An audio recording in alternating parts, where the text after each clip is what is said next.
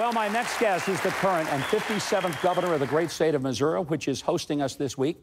He served with distinction in the military, law enforcement, and in the Missouri House and Senate, as well as being lieutenant governor.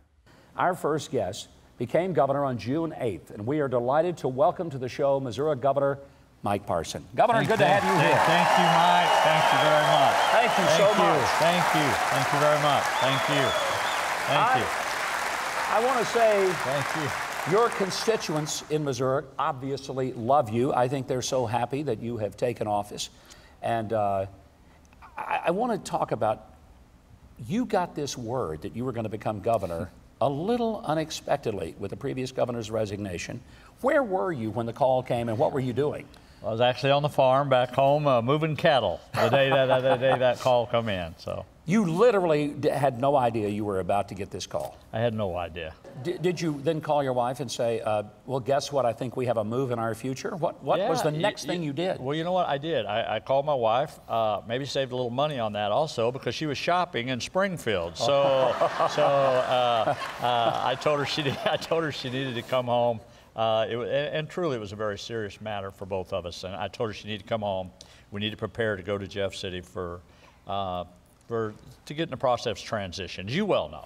You have been through well. this. Yes, indeed. Yeah. I've been humbled by past governors, past chiefs of staff, past legislatures have contacted me and offered their assistance, offered their help. And from other states, too, I might add, that's called in here, wanting you to succeed. Yeah. Because at the end of the day, as you well know, being a governor, it's important to you to succeed, because you're representing, for me, over 6 million people here in the state of Missouri.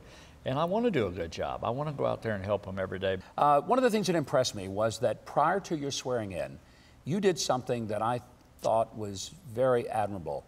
You wanted to have a prayer service and dedicate your tenure as governor to God.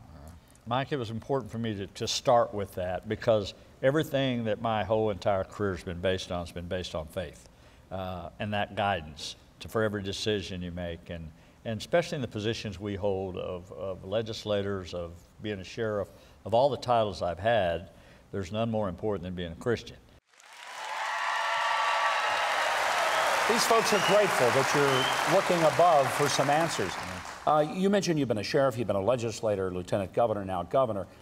You got your start in a gas station.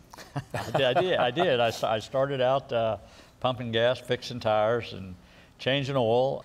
I don't guess there was ever a moment when you were pumping gas or changing a tire, you said, by golly, one day I'm going to be in the governor's mansion of Missouri is what I'm going to be doing. Well, you know, it's kind of funny. I joke around that a little bit, but I say, I always say, when I was pumping gas and fixing tires, nobody ever wanted to have the photograph with me. And now, I'm on your show. I'm thinking, I probably wasn't planning on that, but it's truly an honor to be in the position I am today, and I'm just humbled to be here. And the people of this state, I just love. I love this state. When I come back out of the military, I said I would never leave, and I never plan on leaving. This is home to me. What's the biggest challenge that you face as a governor in Missouri? I think two of the issues that we have to face in the state, one's infrastructure. We have to do that. And the other is a skilled workforce. And that's a problem all over the country. And we all have to do a better job as leadership of making sure that our young men and women have the opportunity to be good stewards, be into the workforce and everything. But more importantly, I think, Mike, for me, it's about, we've all probably had the privilege of living the American dream to a certain degree. Most of us have, that are sitting in here in this room probably. But I think it's so important that we make sure to preserve that American dream for the next generation. It is such an honor and a real privilege to have you here. Mike, thank you so much. It's an honor to be on your show, Governor. I appreciate it very much. Thank you very much. Thank you. Thank you. Governor Mike Parson. Thank you.